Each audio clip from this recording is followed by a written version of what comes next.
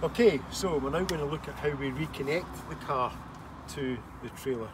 Now obviously, when you reverse the car up to the trailer, the examiner wants you to conduct the safety checks on the actual trailer before you connect it. So if there's no point in doing the connection then working out there's something wrong with it and it's not road safe or legal and you have to disconnect it again. Okay, so again, the first thing we're going to check before we walk around it, make sure it's not going to roll away. We're going to check the handbrakes on. I'm going to give it a good push and we're going to say I'm happy that that trailer's not going to move. Okay? To complete the safety checks, he doesn't want an MOT in the trailer. Okay? All he wants to know is that the main component parts of it, everything that you connect, everything you can touch and see, is in a good condition and it's safe. Okay? So once you've checked it, you're going to start at the nose of the trailer and you're going to work all your way around it. It doesn't matter whether you go clockwise or anti-clockwise, it's the same thing is going to happen at both ends. Okay? So we're looking at the hitch first. We're going to check that the hitch and the spring and the clasp releases. Okay, some hitches come with a lock on it, so make sure you've got a key that will actually release this, because there's a security feature to stop somebody else coming and towing it away. If there's no hitch lock over it, then that won't open. Okay, so I'm happy that my trailer and the clasp and the kitch and everything works properly. It's lifting up and it's releasing. Then I'm going to check the hitch itself for making sure that there's no cracks or deformations or any damage to the actual metalwork. Okay. Then we come to the gaiter. We're going to check the gaiter, make sure that there's no perishing rubber, no leaks, no hydraulic fluid or anything coming out, because that runs straight through to the handbrake and the controls for the brakes of the trailer. Okay, everything's cool, the seals are all tight, no problems. Then we're going to take the breakaway cable out, we're physically going to release it, and then we're going to start inspecting it. You must tell the examiner that the carabiner, that's this part, and the spring works.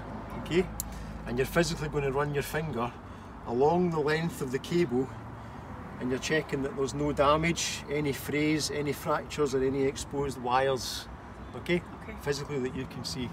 Once you're happy with that and it's in a good working condition, put it through. Okay?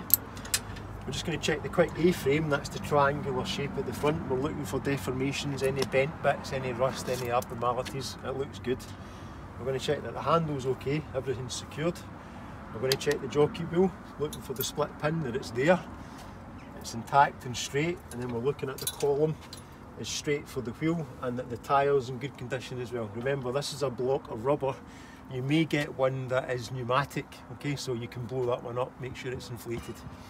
And you're also going to check that the clamp is tight and that the trailer's not going to drop off, okay, by going down to the ground if this is not tight and clamped. Okay. And then we're going to come to the electrics and we're going to take the adapter out and we're physically going to look in the adapter, checking to see that all the pins are there. There's no signs of any corrosion or any electrical burning. Okay, we're going to make sure that the adapter turns, and then we're going to check the actual condition of the cable, running our fingers right along the whole length of the visible part we can see, making sure it's not cut or there's any slits or exposed electrics. Okay, obviously you're going to want to get water and causing a short circuit on the electrics. Happy with that? Yes. Okay, good.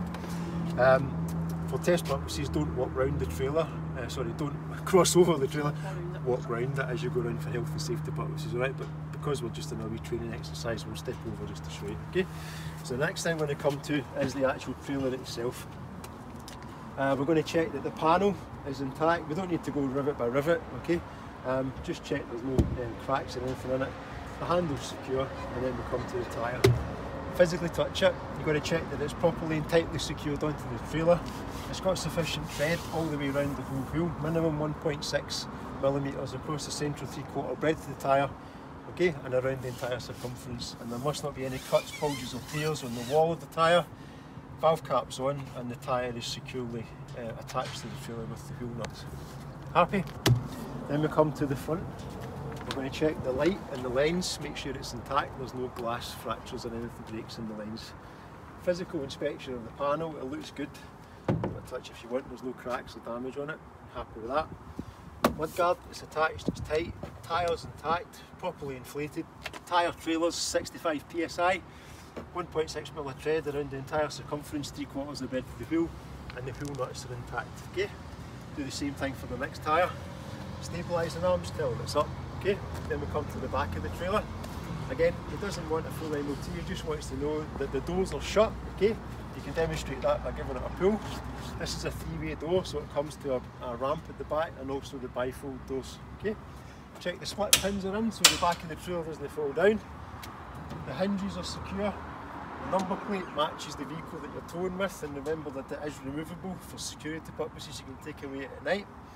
We're going to check that all the door locks are there. They're all shut. All the lights are intact, the lenses are there, reflectors are there, light, fog light, light for the number plate, reversing light, reflector, lights, springs and everything are there. It's all good, looks in good condition, yeah? Then we go around, we'll do it the same side, but it's basically the same process as what you do. So starting on the other side, you go backwards, stabilising arms in, mudguards are on, tyres are the same condition, mudguards are on, tyres the same condition, locked up. Then we come to the front. And the last thing you check is the door, so you're going to make sure obviously the door's secure. Particularly important these days when you're coming through, for example, the Channel Tunnel, towing a caravan. Watch out for stowaways because they're looking at immigrants, all that kind of stuff, so make sure that nobody can get in it if you leave it unattended for any length of time. Check the handle, check the light, and then when you come to the front, that should be you pretty much complete. Right? Like I said, it's not an MOT, just a physical inspection to make sure that everything works, and you're happy with that. Once you're happy with that, then you can go to the state of connecting the car to the trailer. Okay, happy with that? Any questions? Perfect.